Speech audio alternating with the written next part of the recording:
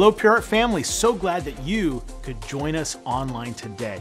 Now this week, Pastor Dan's starting a brand new series, I Was Blank, and Now I Am Blank. Interesting title, huh? Well, this series, we're going to be focusing on the redemption that God can do in our lives. And we're going to be sharing some really powerful stories that are going to showcase God's restoration, really, to those areas of brokenness that so many people experience. Also, daylight savings time is coming. Now, if you live in the rest of the country, you probably celebrate daylight savings time, and half the year, you're really happy because you gained an hour of sleep, and the other half, you're really annoyed because you lost an hour of sleep.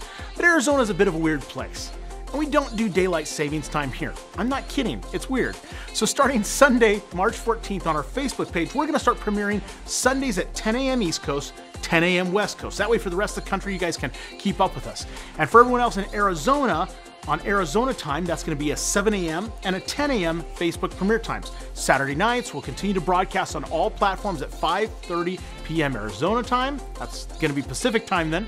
On our website, we'll keep existing Arizona broadcast times. So I know that's a little bit confusing, but the only change is for Facebook premieres Sundays, 10 a.m. East Coast, 10 a.m. West Coast. Then of course the service is always available on demand after Saturday night, so you can watch it whenever.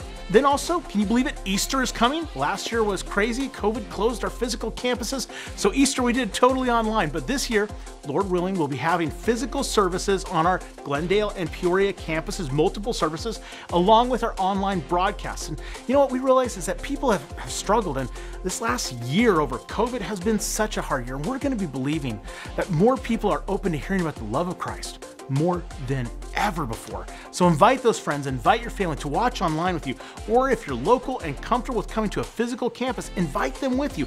Go on our website, pureheart.org, for all the information on all those service times for our physical campuses. So let's take this time together, refocus, encourage our hearts, cast out fear and lies from our minds, and we're gonna lean in, open your Bible app, and then we're gonna take this time for our hearts to be encouraged. So this year, let's worship together, let's get healthy together, become more like Jesus for the sake of others. Welcome to church. Hey, what's up, Pure Heart family? Thanks so much for joining us online today. Hey, no matter where you find yourself, we're gonna worship and we're gonna praise our God. He's worthy of it today. So come on, let's do it together. Come on. Hey.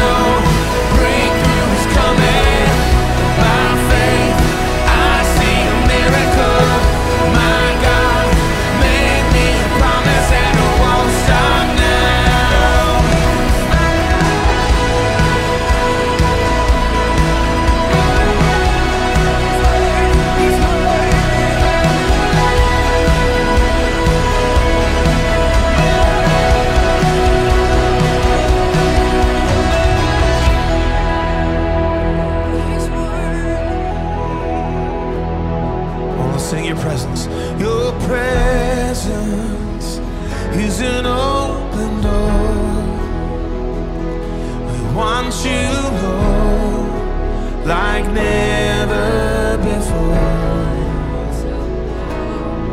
Your presence is an open door. So come now, Lord, like never before. Yes, Jesus.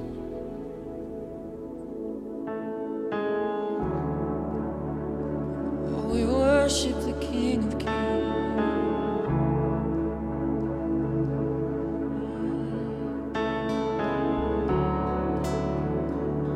There's no one beside you. Come on, let's sing this together. And walking around these walls, and I thought by now they'd fall. For you have never failed me. Oh. And waiting for change to come, and knowing the battle's won. For you have never failed me yet.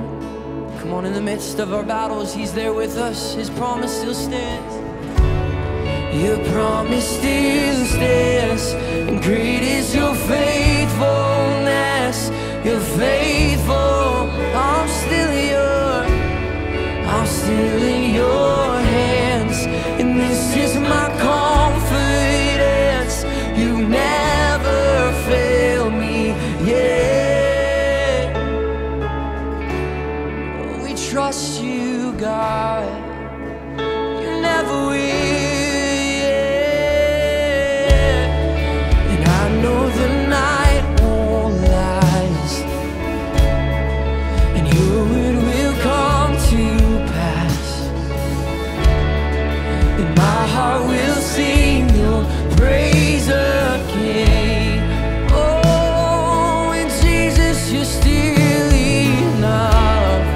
And Jesus, you're still enough. Come on, keep me within, and keep me within your love. Oh, and my heart will sing your praise again. Come on, His promise still stands. Let's sing it together, come on. Your promise still stands, and great is your faithfulness. You're faithful. I'm still in yours. I'm still in your hands, and this is my confidence. You never, oh, your promise still stands. Come on, say, your promise still stands, and great is your faithfulness. Your faithfulness. I'm still in your hands, and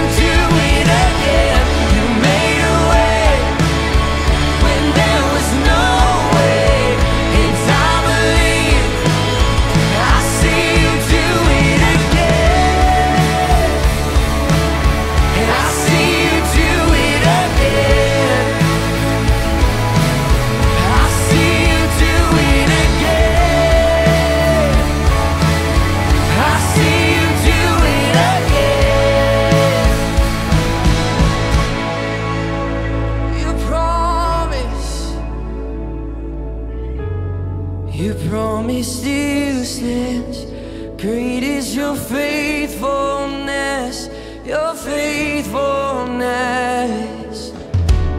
I'm still in your hands, and this is my confidence. You never, come on, sing it again. Your promise still stands. Your promise still stands. And great is your faithfulness. You're faithful. I'm still in your hands, and this is my confidence. You never fail me yet. You never will. Oh, you never fail me yet. And I never will forget that you never fail me yet. And I never will forget that you never fail me yet. That's right. Thank you, Lord.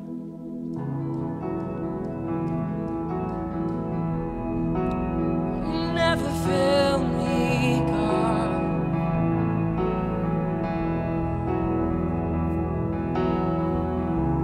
Fullness of eternal promise, stirring in your sons and daughters, earth revealing heaven's wonder.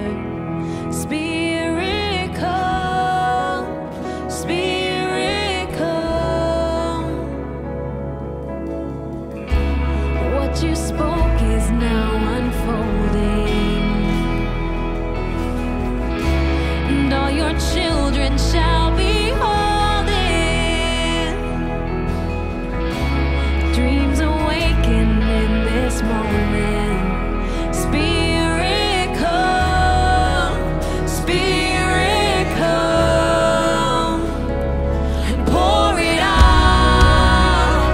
Let your love run over here and now.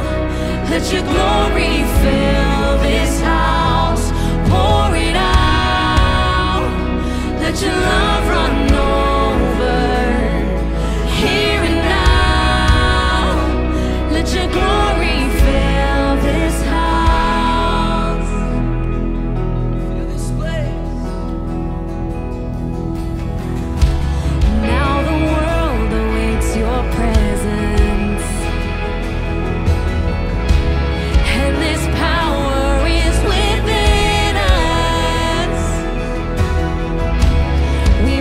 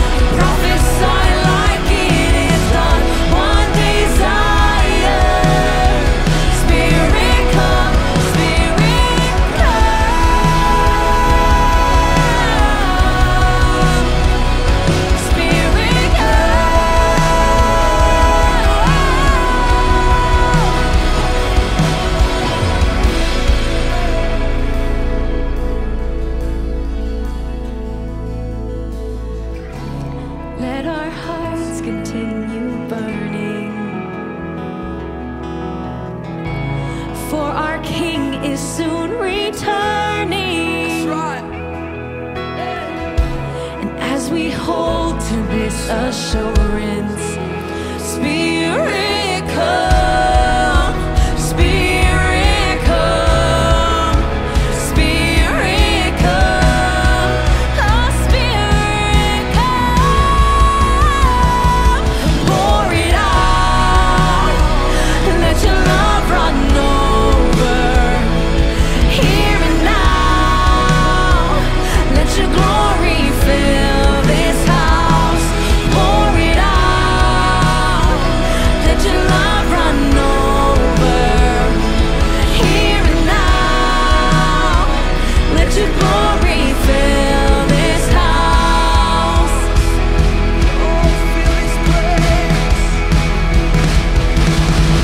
Tongues of fire, testifying of the Son, one desire. Spirit come, speak revival. Prophesy like it is done, one desire.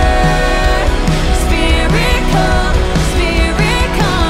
tongues of fire, testifying of the Son, one desire. Spirit come, speak revival, and prophesy like it is done, one desire. Spirit come, Spirit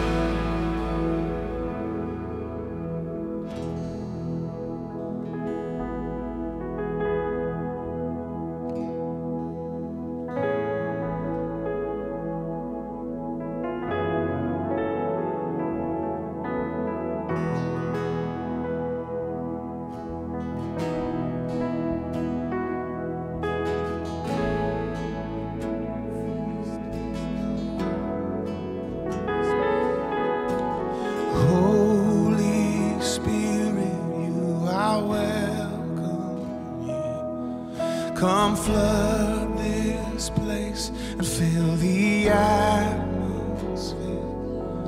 Your glory, God, is what our hearts long for. To be overcome by your presence, Lord.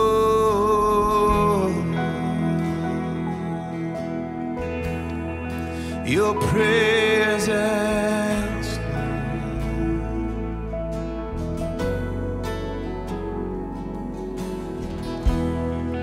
there's nothing worth more that will ever come close. Nothing can compare.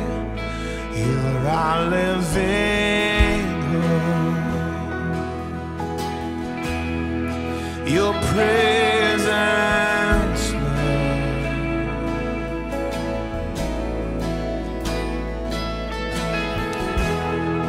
I've tasted and seen of the sweetest of loves, when my heart becomes free and my shame is undone. Your presence, Lord. Sing, Holy Spirit, and Holy Spirit, you are welcome. Come flood this place and fill the atmosphere. Your glory, God, is what our hearts long for. To be overcome by your presence, Lord.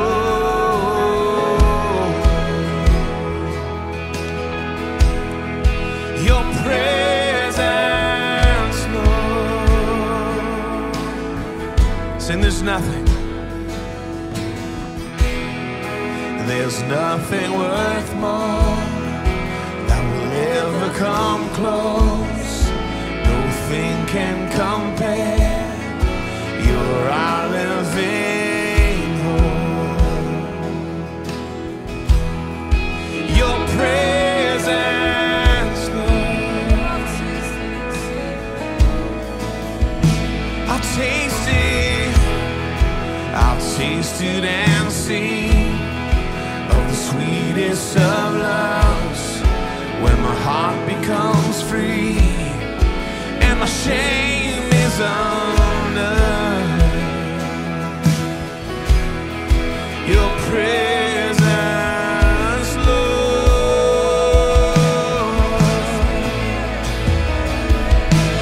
Holy Spirit, you are welcome. Come flood this place and fill the atmosphere. Your glory, God, is what our hearts long for. To be overcome by your praise and Holy Spirit. Oh, Holy Spirit, you are welcome. Come flood this place and fill the atmosphere. Your glory, God, is what our hearts long for. To be overcome by your presence, Lord.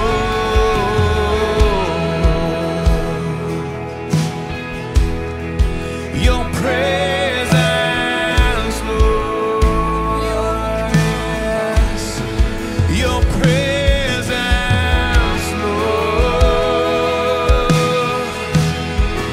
Your presence, Lord.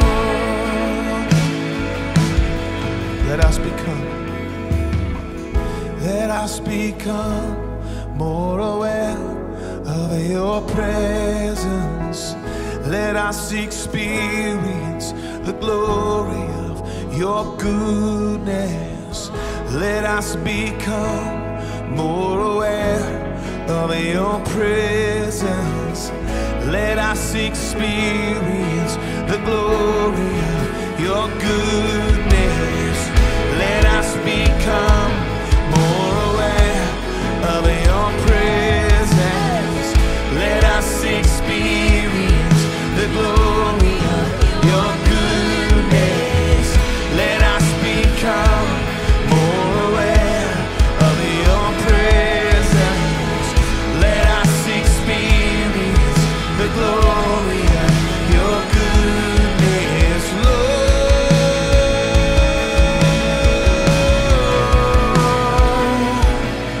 Holy Spirit, you are welcome here. Come flood this place and fill the atmosphere.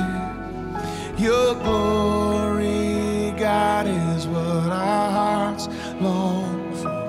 To be overcome by your presence, Lord.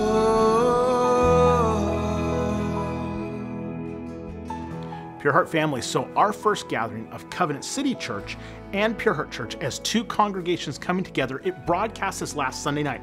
Now, not only was the worship amazing, but seeing the two congregations coming together and celebrating unity in Christ, there really isn't words. It was so good.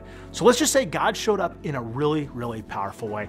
Pastor Dan, Pastor Patrick shared vision that God's laid on both of their hearts for our new United congregation at our Peoria campus. And also Pastor Patrick preached this last weekend on prayer. So if you missed either Patrick's sermon or had not seen the prayer and worship night, I want to encourage you to go back and watch them. This is something that's so important. I believe that you're going to be blessed. So go to Pure Heart's YouTube channel or in the Pure Heart app and check those out. And now, family, let's focus our hearts, lean into what God wants to do in our lives today as we remember that the church, it's not a building. Thank you for joining us online today. We have the absolute privilege of speaking into your life, encouraging you today. We know there's so many things flying at you in this world, so many things bringing you down. We just want to lift you up. and encourage you today and let you know that you matter to God. You were created on purpose. There's nobody else on planet Earth just like you. You were born for a mission. Thank you for being with us today. Over 150 countries are now tuning in online. All 50 states, every weekend, people are joining us, growing online. Not just on the weekends, tuning in all throughout the week. Thank you for making the choice to grow with us. We are humbled by that. We know you have so many choices, so many great leaders to listen to, so many churches you could tune in with. Thank you for growing with us. Have a strong day.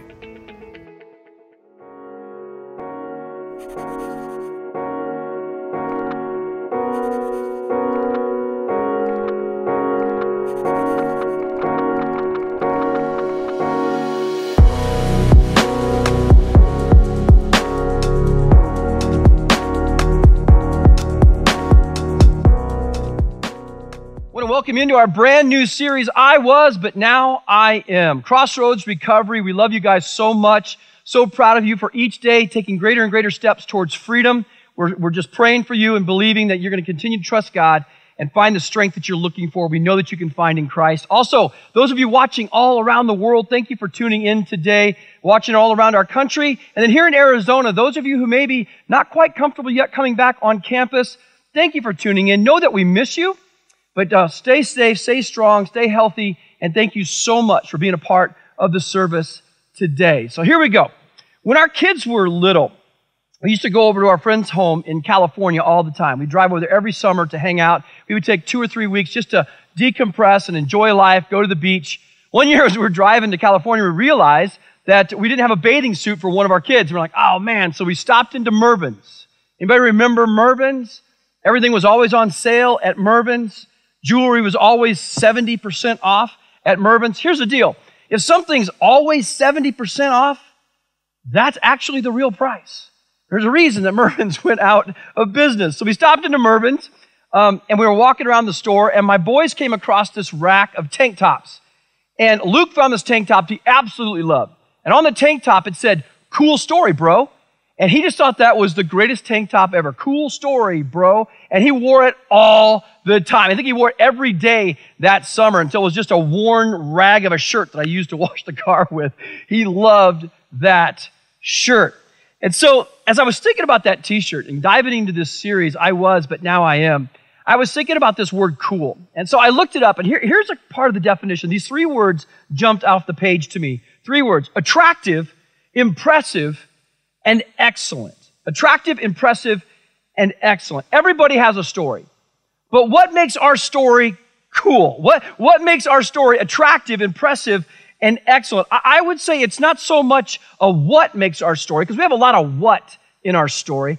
I believe it's a who that makes our story truly cool, truly attractive, truly impressive, and truly excellent. Jesus is the who makes my story cool. He makes my story impressive. He makes my story that people that listen to my story, what he has done in my life, like, my goodness, you were here, but now you're here. Look at the change that's happened in your life. His love, his power, his hope has transformed my life. Otherwise, my shirt would simply say, "Hot mess story, bro." That's what my shirt would say.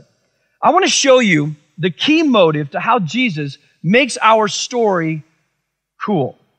It's found in the beginning of John the Baptist's story, the announcement of the birth of John the Baptist, the forerunner of Jesus, who was proclaiming the coming of the Messiah, who would actually baptize Jesus literally into his mission.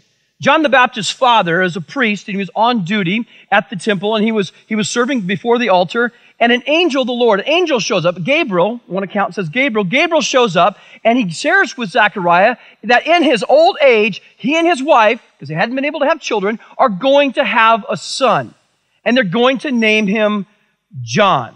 And so Zechariah comes out from the temple. Everybody can tell that something powerful has happened. And in Luke chapter 1, verse 66, listen to what said. The people were saying, everyone who heard about it reflected on these events and asked, what will this child turn out to be? What will this child's story be? For the hand of the Lord was surely upon him in a special way. And now, when Zechariah was able to speak. It's a long story. I can't get into it right now. In verse 67, Zechariah begins to speak, and he begins to prophesy, and here's what he says. Then his father, Zechariah, was filled with the Holy Spirit, and gave this prophecy. Zechariah says these words, "Praise the Lord, the God of Israel, because he has visited," and here it is, here's the key, here's the motive, here's why Jesus came, here's why he makes my story cool, he makes my story powerful, impressive, excellent, attractive. He came and he redeemed his people. Say that word with me, redeemed. Say it again, redeemed. He redeemed his people. The definition of redemption, the definition to redeem means these things: to pay a ransom for, to set free, to heal, to make whole, to restore, to pay a debt, to save, to make amends for. I really believe this series that God is going to use it to prepare us to truly celebrate Easter in 4 weeks. 4 weeks from now, as we celebrate the resurrection of Jesus, as we celebrate the most amazing story ever, as we get ready to celebrate that story, this series is going to get our hearts ready to share and to celebrate what Easter is truly all about. And I'm praying that you will invite people to church this Easter like never before. You'll invite them to our online campus. If they're not comfortable coming to church, you'll invite them to our online campus. That maybe all over the world, you'll gather in groups and celebrate the resurrection of Jesus together. Invite all the people that you're in contact, all of your friends, to come and listen to the greatest story ever told. Because people are in need of hope right now like never before. Every day we're sold fear. We're sold fear daily, on a daily basis. We need to know, so many people need to know who holds tomorrow, because so many people are like, what is going to happen tomorrow? What else is going to happen in our world? They need to know who holds their tomorrow. They need Jesus like never before. This is the best time to invite people to come to church, Easter time. And so we would love for you to invite people, gather together, and we're going to have a great time celebrating the resurrection of Jesus. So let me give you an outline to help you with this cool redemption story, the story of redemption that Jesus came to do in each one of our lives. Let me give you some framework for it, if you will. And my encouragement to you is that going forward, as we go through this series, going forward, you will begin to share what Jesus has done in your life like never before. Because the only thing greater than you coming to know Jesus is you having the privilege of leading someone else to Jesus. There is nothing like it. To see somebody, their heart, their mind light up with the knowledge and the understanding of how much God loves them. And we're going to hear more about that later on in this message. There's nothing more powerful than leading somebody to the knowledge of the saving grace, the loving grace, the kindness of God through His Son, Jesus Christ. And so here's the framework I want to give you. I was, but now I am. When we're sharing our story, we're sharing what Jesus has done, that's a simple framework. Simply, I was. Here's where my life was. Then Jesus entered the picture. And here's where I am today. I was, but now I am. When Nicole and I first got married, my father had a business where he would buy foreclosed, run-down, beat-up, broken homes. He would buy them, he would remodel them, he would fix them up, and then he would flip them as they would. He would sell them. And it was an interesting business because for Nicole and I, it was a huge blessing when we first got married because we moved into one of the homes that my dad had purchased. And in every home that my father bought, every single home, we always found drug paraphernalia. Drugs and poverty, drugs and foreclosure go hand in hand. Drugs and brokenness go hand in hand. And my brothers listening today at Crossroads Recovery, can I get an amen from you today? You understand the brokenness of drugs, of numbing out from life. And so we would go into these homes and they would be a disaster. The home that Nicole and I bought for my father, that he fixed up for us, was such a disaster when we bought it that we literally took shovels and we shoveled garbage down the hallway into a dumpster outside. We had to shovel garbage out of the house. The refrigerator, when they opened it, the smell was so bad that my dad, actually my brother and my father both, when they opened it, they went into the backyard and they got sick to their stomachs. It was disgusting. There were roaches everywhere. In the backyard, as we were cleaning it up, there was a giant piece of plywood up against the wall, the block wall. I moved the plywood to go throw it into the back of a truck to throw it away. When I moved it, roaches just boom everywhere. There were thousands of roaches, and they were huge roaches. So big that one night I was walking to the electrical box because a fuse had blown in our house. I was walking to the electrical box, and as I'm walking, I hear footsteps. This is no joke. I'm not exaggerating. I turn around with my flashlight, boom, on the tree, there is a cockroach so big, I literally could hear it walking up the tree. Disgusting. They would come up out of the drain, and we used to have to pour bleach down our drains to just kill them out, to keep them from coming up into our house. Now, as you can imagine, my wonderful wife, Nicole, who's now 9 months pregnant when we moved into this house, standing in the kitchen cleaning out the oven that was filthy, tears rolling down her face, not tears of joy, tears of, why would my husband move me into a house like this? And I went, baby, right now, your husband, this is all we can afford. We are redeeming this house. I tried to cast a vision of what it was going to look like. And at the moment, she couldn't see it. But oh my goodness, that house turned out beautiful. We gutted that place, redid all the walls, redid the carpeting, cleaned up the backyard. And that place that was an absolute disaster turned into a place of some of the greatest memories of our lives.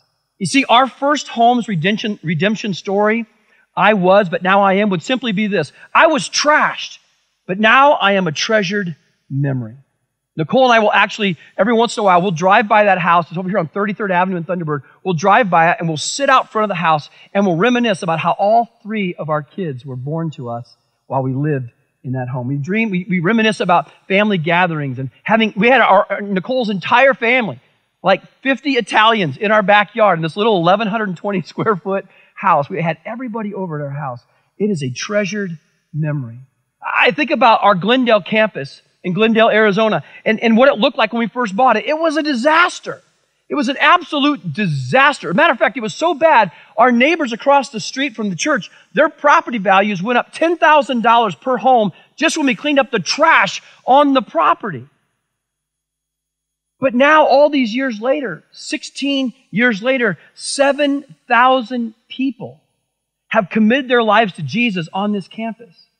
And you'll see some of the pictures coming across of what it looked like before and what it looks like now. It's been an amazing transformation as God has allowed us to redeem this property and to set it free, to clean it up, to ransom it, if you will, and turn it into something that is literally changing our community. Now flowing from this campus is love for schools, love for the poor, love for those dealing with food scarcity, love for those who are dealing with addiction and broken marriages and singles who find themselves in deep loneliness. They're finding redemption and hope for their lives. So much has happened on this campus. The Pure Heart Glendale campus's redemption story is I was abandoned, and now thousands of people have been adopted into God's family. It's a story of redemption. When I look at our Peoria campus over in Peoria, and you see some pictures of what it looked like when it was given to us. It was a campus that at the time, a few years ago, was struggling to grow. The church that was there at the time, they were struggling to grow. It was in decline. They were getting older and older, and then they gifted this campus to us. They gave it to us as a gift. And now Covenant City and Pure Heart Church are coming together on that campus, and we're going to be doing our grand relaunch of that campus coming up on Easter weekend. And the Pure Heart Peoria campus's redemption story is this. I was falling behind, that campus would cry out, and now I'm a forerunner of unity in the city of Phoenix. I was falling behind. Now I get to be a forerunner of unity. We love redemption stories. But bigger than buildings and properties is the redemption of human lives. When Jesus comes into our story and takes what was broken and heals it and makes it whole and sets us free into our new purpose found in Him. The greatest story of redemption is not just properties, not just homes and churches, but human souls. We're going to be telling some stories throughout this series. Our first story comes from Bree Stewart. Here's part one of her amazing redemption story. I was born into a Mormon family. I was baptized when I was 8 years old in the Mormon faith. And for me, I started questioning it very early, even before my baptism, not knowing who Joseph Smith was, why do I have to just go get married and have a child, and what is baptisms for the dead? So I left when I was 13 because I didn't want to believe in something that I didn't have faith in. I then moved to California, didn't have faith, and then went off to college at GCU to find my faith. When I was a freshman, I lived on campus. I got to live in the dorms and be a part of life groups, which is small groups on campus, and that's where I was gifted my first Bible. At that time, I started really discovering who Jesus was in my own personal relationship, where I didn't before. And I chose to be baptized in April of 2013 on Easter because that significance of him dying for me was the reason why I wanted to give my life to him. So after about 4 years at GCU, I was on fire in and out, going with different groups and going to church, and the church that I was a part of disbanded. The pastor just said, "I'm not doing this anymore, goodbye."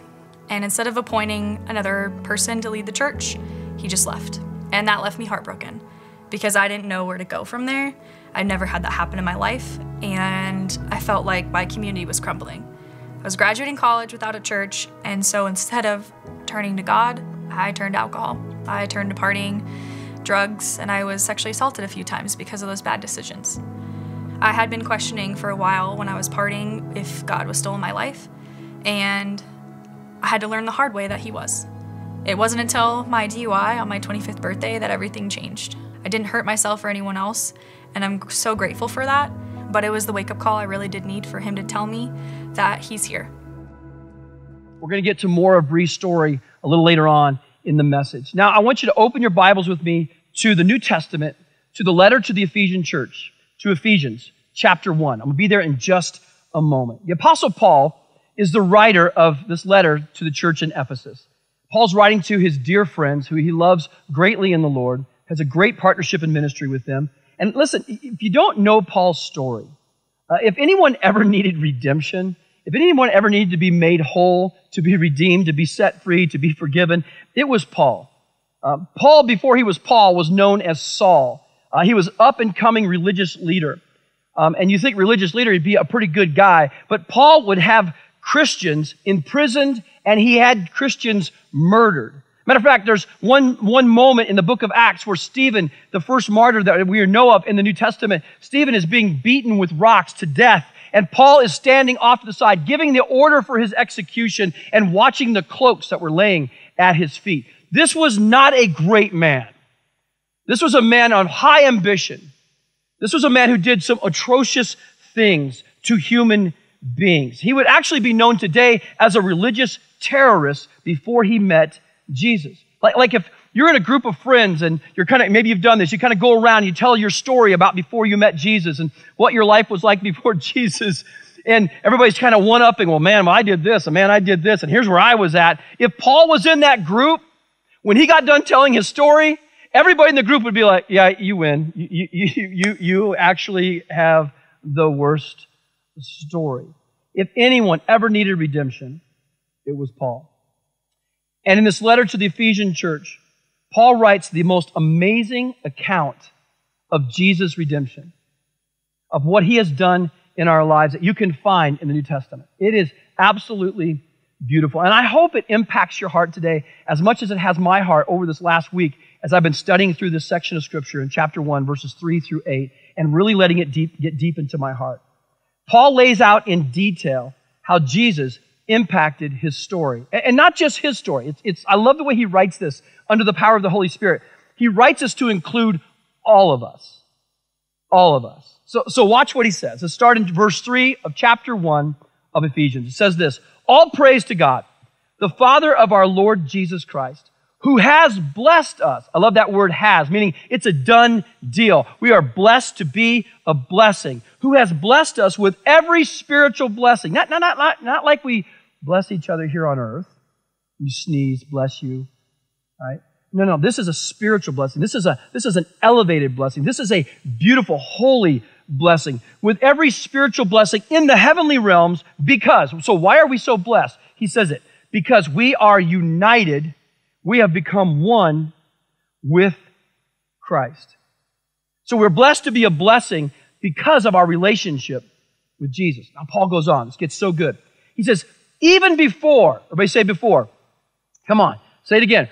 Even before he made the world, God loved us. Now, when our 3 kids were born, there was a moment when I truly fell in love with them. And it actually happened before they were born.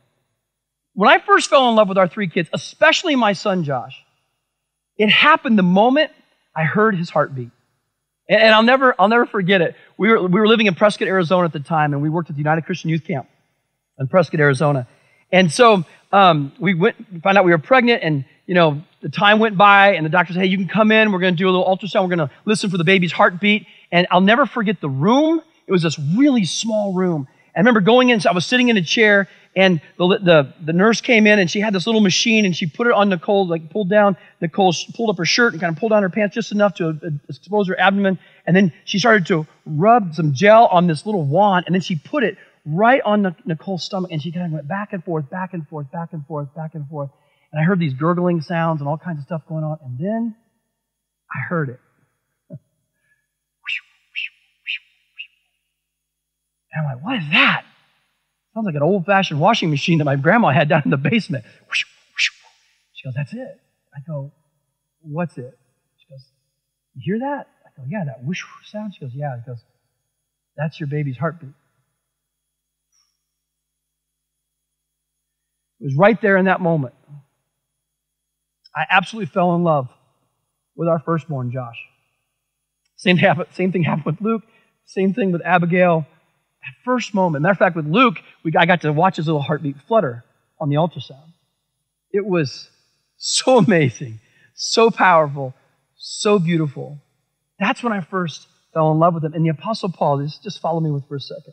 The Apostle Paul's like, God the Father loved Josh, Luke, and Abigail, not just before they were born, not just before they were conceived, not even before you and Nicole were even born. Your grandparents, when they came over from Germany and Italy, your great-grandparents from Germany and Italy, he loved Josh, Luke, and Abigail before Italy and Germany were even created, before the foundations of the earth. God loved you. That is so powerful. I don't even know if you can fully get your mind around that. When nothing existed except God himself, he loved me. He loves you. And now it gets even deeper. Now it gets foundational. It gets soul identity level for just a moment. Have you ever felt like you just weren't enough? You just didn't measure up. You just weren't enough. And listen to what Paul says next. He goes on, verse 4, he says this, and not only did he love you before he even made the world, and he chose you, which in the Greek means literally to select. He picked you. He selected you in Christ to be, I love this next word, holy, which means to be set apart for a specific purpose, for a plan. Do you remember in grade school growing up when they would pick teams at PE or at recess? Man, I hated that, especially about 5th and 6th grade. My body was changing. I'd put on some extra weight, and I was kind of an awkward kid. I wasn't a very good athlete at that time. And I remember they'd go around, they'd pick this kid. They always picked 2 captains. I never got to be the captain. They would pick the different kids for the teams, and you were just always like, please don't pick me last. Please don't pick me last. And Paul's like, he selected you. He chose you. And not because he felt sorry for you. Were you ever picked because you knew somebody felt bad for you? That happened to me a couple times in school. They'd pick me, okay, I'll take him. Like he's the last one there. I'll take him. No, he didn't pick me because he felt sorry for me. Paul says, in Christ, he chose me, he selected me to be holy. Meaning that he picked me to have an impactful purpose. He chose me to contribute to his team, to his family, to his kingdom. He chose me on purpose because he loved me before the foundations of the world were even created to actually make a difference, to play a role, a holy part in his kingdom. You matter. You are enough. You belong to the King of Kings and the Lord of Lords, Paul is saying. And then he goes on. If you've ever felt like you didn't measure up, maybe in your father's eyes or in your mother's eyes or in some of your parents, in your kids' eyes or at somebody at work or your boss's eyes, this next statement is so powerful. Verse 4, he continues, says this, and without fault in his eyes. He chose you in Christ to be holy and to be without fault in his eyes. This is crazy. This literally means directly in front of. In his eyes, also translated in his sight, to be directly in front of. What is Paul saying here? He's saying this, when Father God looks at me, he sees his son. He sees Jesus. He doesn't see my imperfections. He sees the perfection of Christ. the sinlessness of Christ, the faultlessness of Jesus, that in my broken life, Jesus stands between me and the Father. And when the Father looks at me in His holiness and His perfection, He sees Jesus covering my life, healing my life, redeeming my life, taking all the garbage and the brokenness and putting it back together in a purposeful way. When my God sees me, He sees His perfect Son in me. I'll say it this way. He doesn't see who I am not. He sees whose I am. I belong to Jesus. I'm God's child. I moved from His creation to His child because of my relationship with His Son, Jesus Christ. That's what God sees when He sees me. He doesn't see my brokenness, He sees all my mistakes and my sin and my rebellion. He sees the perfection of His Son being formed in me. Jesus literally stands in front of me and He covers my broken life. He has redeemed me. He has set me free. He has healed me. And He has given me a story that's impressive and excellent and attractive to my Father. So cool. It's a cool story, bro. The coolest story, bro. Now, it goes on from here. It gets even deeper. It says this, and God decided in advance, I love that, to adopt us into His own family by bringing us to Himself through Christ Jesus. Before I ever did anything adorable, God planned my adoption. Matter of fact, Paul writes it in Romans in kind of the opposite way. He says that while I was still a sinner, God demonstrated His great love for me in this, that while I was still a sinner, Christ died for me.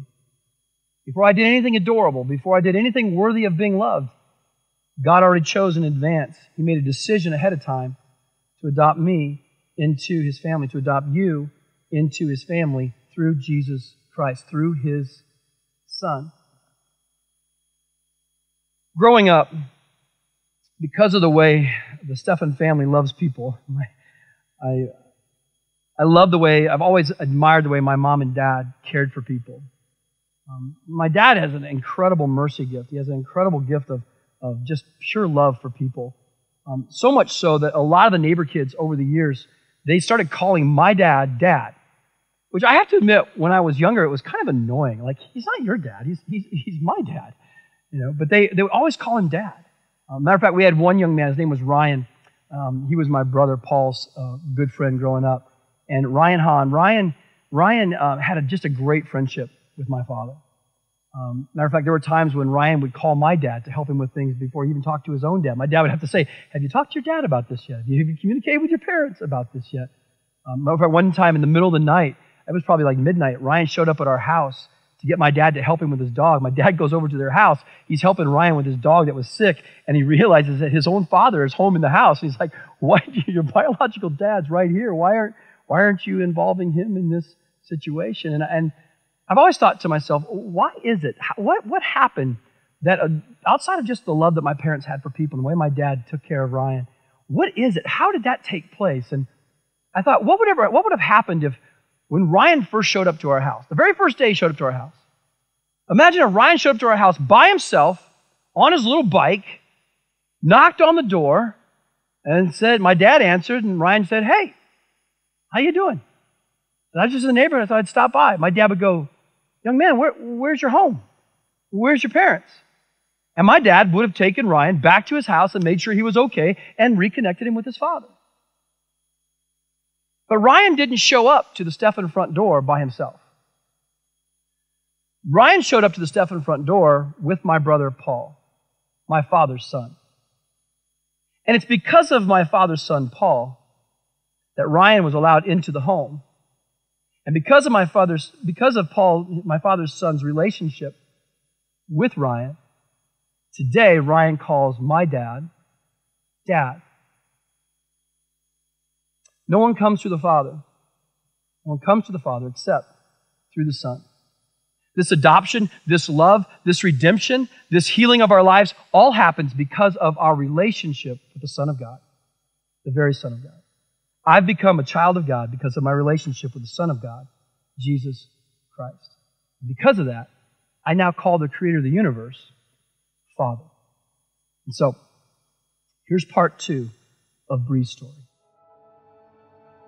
When I got my DUI, I was ashamed. I cried a lot. If it wasn't for Pastor Brian Bloom and Arthur Brown coming to me and letting me know that it's okay to not be okay, I don't know where I'd be right now. I actually had made a suicide attempt during that time, and when I was struggling after my DUI, I would go and talk to Pastor Brian, and he told me to come to church. I came that week, and Pastor Dan was asking if anybody wants to have Jesus be the leader of your life. I raised my hand so high, and I just knew that that was the time. I had been questioning if he was real and active in my life, and him saving me in that awful instance was when I knew he was the leader of my life, and I needed to back my trust into that. I spent 8 days in jail, and I was actually preaching my testimony because I realized that he had changed my heart for the better, and I wanted others to experience that. I had to go to like 36 hours of DUI counseling for alcohol abuse, and I realized a lot of things about my life at that time too. He has shown me that I am not myself without him. I know what I'm like without God and without Christ in my life, and I don't like who that person is. My demeanor, my conviction, my love for other people is different than when I wasn't a believer. I want to spread the gospel because I want others to know how I feel. And I feel his joy, I feel his peace and his presence in my life, and I want other people to feel that. And since he saved me in that moment, in my accident, I know that he exists. And I know that he's watching over me. So let's go back to Paul's story of Jesus' redemption story for just a couple more verses. Verse 5. So Paul, why did God the Father do this? Why did Jesus do this? What was his motive? And I love what Paul says in verse 5. This is so good. He says, this is what he wanted to do. Isn't that excellent? Isn't that impressive? This is what he wanted to do. Isn't that so cool? This is what he wanted to do. It's not what he had to do. It's what he wanted to do, Paul said. That was the motive of Paul said, this is what God the Father, this is what he wanted to do. Have you ever had somebody do something for you and you just felt like they felt like they didn't want to do it? Have you ever just wrestled with that? Like you weren't quite sure if they really wanted to do that? Did they really care about doing that? Or were they just doing it because they felt obligated to do something nice for you? It's like God saying to one of the angels, listen, I created him. I better go down there and fix that mess. All right? No, that's not why he did it. That's not why he came into our broken world. He came because he wanted to. And this is what Paul goes on to say in verse 5. He says, and, this is so good, and it gave him great pleasure. Think about that. It gave him great pleasure to love us this much, to send his one and only Son, to lay down his life for us, to pay a price that we couldn't pay for ourselves. It gave him great pleasure to redeem us. I was, but now I am. It gave him great pleasure to build that story for each and every one of us. I have a good friend. His name is Clint. Clint has this amazing ability. It's a grace of God ability to always be generous to me in such a way that it was like I was giving him a great pleasure, that I was blessing him greatly so that he could bless me. It's the wildest thing. He just has this amazing way of blessing me, and he has done some extravagant things for my wife and I, and he has blessed us tremendously. But it's almost like I did him a favor by letting him be generous to me. It's like I almost walk away from the conversation sometimes going, wow, that was really nice of me to let him bless me that way. I mean, he just has the ability to do that. He wanted to do this, is what Paul said, and it gave him great pleasure. And then Paul goes on, verse 6. He says, so we praise God for his glorious grace he poured out on us who belong to his dear Son. This word praise carries with it the idea of declaring. to declare, to tell our story, to praise God, to tell the good things, to tell the impressive and excellent things that he has done, the cool things that he has done in our lives, to create our story in Christ. Look at this conclusion. Look at what he says here next in verse 8, 7 and 8. He says, he is so rich in kindness and grace that he purchased, that word purchased literally means redeemed. He redeemed our freedom with the blood of his son and forgave our sins. And then this part is so beautiful. He has showered his kindness on us. He has showered. He has showered down his kindness. Paul said, as he's grappling for words, as the Holy Spirit's moving his heart and he's writing this letter, like, what do I want to say? What do I want to say? What do I want to say? One translation says lavished. He has lavished on us. He has showered on us. No other way I can say it, just his kindness, his goodness to me. When we were in California, my wife and I, 2 years ago, we had a chance to be there kind of by ourselves, which some of the best trips when it's just my beautiful wife and I. And so we were going through some shops in Newport. And I said going through because we couldn't afford anything there. We were going through and looking at it like, oh, look at that. That's a little bit expensive. And we went into this bakery because we like bakeries. And so we stopped in this bakery and getting ready to buy a couple of things. And as we were looking around the store, they had this lunchbox that said, shower kindness like confetti. I just thought it was so cool. Shower kindness like confetti, or spread kindness like confetti. And so we laughed about that. I was like, what a great statement. And Nicole, this last year, as she was getting ready to go back to work at Cactus High School, she said to me, she goes, Dan, I really feel like the Lord wants to put a theme in my heart for this year. It's been such a difficult year with the pandemic, and some kids are online and some kids are in class, and teachers are kind of overwhelmed by trying to do both. And administration every day has so much extra work they have to do with protocols, and it's just a crazy year. Parents are extra hot, extra upset. Every once in a while, she'll have to call a whole room full of kids as parents and tell them they have to come pick up your kids because somebody was exposed to COVID-19. It was just a brutal, brutal year, especially in the fall. And she said, I want a theme. I feel like God is going to give me a theme as I go back to school. And this is a theme she came up with. It was from our trip. Spread kindness like confetti. And so she put some confetti around her desk, and she put a sign up by her desk. She made a sign that says, spread kindness like confetti. And it's kind of been her due north this year. It's kind of been her directional statement, her mission statement, as she's loving parents and loving teachers and loving administrators as they come through. She works at the front desk. She's the first face of Cactus. It's kind of just been her statement, to spread kindness like confetti. And what motivates my wife to do this is because Jesus himself has spread kindness like confetti and showered kindness all over her soul and all over her life. He's taken some of the most broken areas of her life, the passing of her mom at 54 years of age, the night before Luke was born. Some of the most broken, painful, lonely places of her life. He's put them back together in such a beautiful way. He's been so good to her and so kind to her in her grief. Over the years, as he's healed her of so many things, that she herself is like, you know what? I want to take this kindness that's been showered on me, and I want to extend that. I want to shower that on the people around me. I want to pour out the kindness of God on people around me. You see, we all have a redemption story, a story of healing and wholeness. I was, but now I am. I was, but because of Jesus, now I am. Here's the third and final part of Bree Stewart's story. I realized that I needed to get back out and serve and help others because there were people out here that were helping me. And since April of last year, I've been serving in the Resource Center here at Pure Heart Glendale, and it's been the best thing that's ever happened.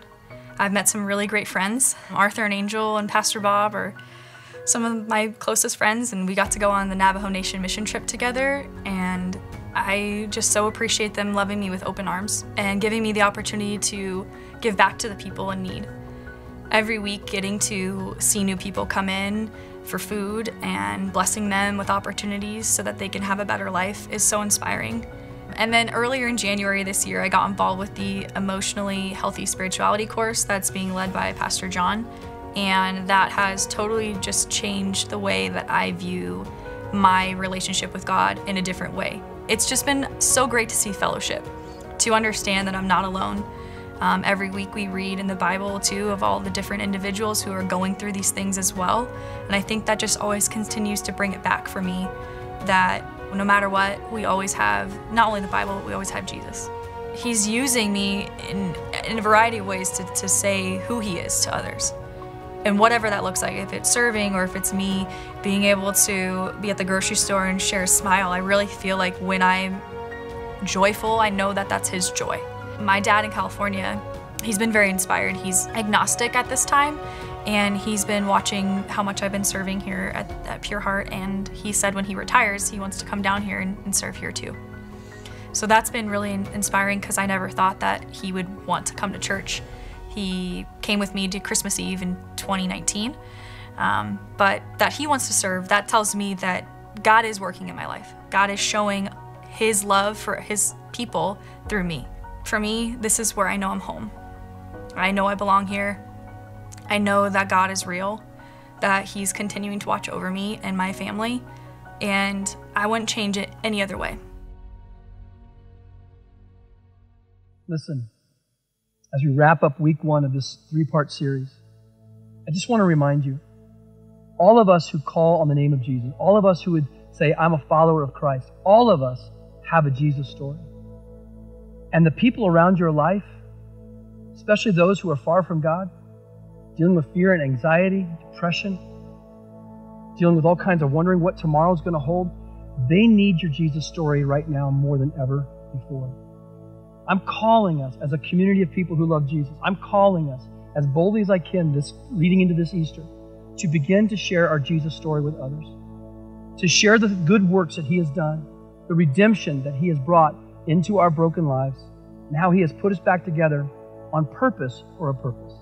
I'm challenging us to do it this year like never before. See, because every one of you listening to this message today, every single one of you, whether you're a follower of Jesus or not, every one of you has a Jesus story.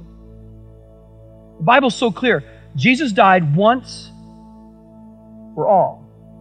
No greater love than this, than to lay down your life for another. Everybody has the Jesus story that's simply this. The story is this: for God so loved the world that he gave his only Son, that whoever believes in him shall not perish, but have everlasting life. Every single person has a Jesus story. And for some of us, unfortunately, the story ends with Jesus loves you.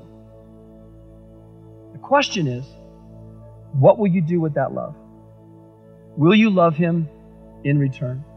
And so we never want to end one of our services without giving you the opportunity to make the most important decision of your life, to love Jesus in return, to commit your life to him, to accept his love for you, and to respond with, Jesus, I want to follow you because no one's loved me like you have loved me.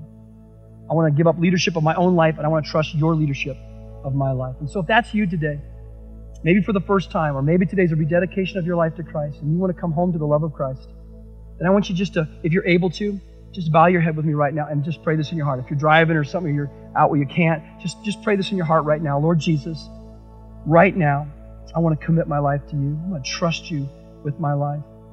Jesus, you know my brokenness. You know the things that have been done to me. But Jesus, you also know the things that I've done to myself. You know my own sin. I ask for your forgiveness, and I ask for your healing. What I'm asking for is your redemption, to set me free, to forgive me, to make me whole, to heal me. I need you, Jesus. Thank you for loving me. Thank you for loving me before the world was created. Thank you for caring for me and choosing me, selecting me. I love you in return, Lord, and I trust you with my life. Fill me with your presence. Fill me with your hope. In Jesus' name. And everyone said, amen. I love you, family. Thank you for being with us today. This is week 1. I was, but now I am. We'll see you next week. So a couple weeks ago, when Pastor Dan was preaching on generosity, he encouraged us to donate a gently worn or new pair of shoes. This was one great way that we could live out our generosity with our actions, by giving to those who are less fortunate than us. We did this shoe drive by partnering with Student Choice High Schools, and it was hosted by Harvest Compassion Center that's located here in Phoenix. Now, if you saw Pastor Dan teach live, it was actually quite fun to see him up on stage shoeless. He even had those socks that kind of matched the series as he preached. But as you as a church body responded, I got to see people take off their shoes after service, walk to their cars in their socks after they dropped them in the bins in the lobby. But then the second weekend, on Saturday night, we had so many more shoes brought in. Our LifeBridge team had to go out and get more containers to put into the lobby because we had hundreds of shoes and socks brought in. Many of those shoes were brand new, even in the packaging. And most of us have never been in a place where just having a decent or a new pair of shoes can actually be a life-changing event.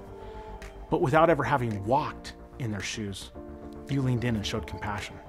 And we ended up donating 8 huge overfilled bins full of shoes. The generosity of our church, both on physical campuses and our online community, continues to amaze me. And I'm so glad to be part of a church community that continues to focus on beyond their own wants, but also the needs of others. One that leans into loving those who are downtrodden. Would you pray with me? Heavenly Father, we thank you so much, God, that as we went through this last series talking about finances, God, I know that I heard from so many people that some they begin to save, they begin to budget, they begin to prepare for emergencies, and for some of them became generous or tithe for the first time or generous in new ways, Heavenly Father. We thank you for those steps as they're leaning into finances in their life. So many times where our money is, our heart is located very close to that, God. And so we thank you that you want to work in that area of each and every one of our lives.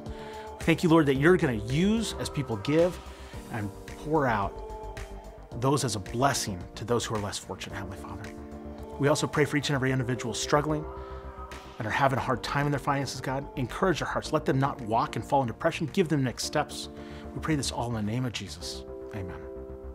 So, as you put your tithes and offerings in the mail, as you're giving online, text to give, or in the Pure Heart app, know that these are the types of things that your faithfulness and your generosity is going to support. And thank you, family, for your continued support of Pure Heart and the churches, ministries, and nonprofits that we're getting to partner with as God's expanding our reach in ways we never imagined to reach the nation, the world, letting us have the privilege to stand in the gaps, being the hands and feet of Christ. So cool. Be encouraged. Have an amazing week. Keep your focus on Him as we continue to love like Christ for the sake of others in new and exciting ways. I'll see you next week.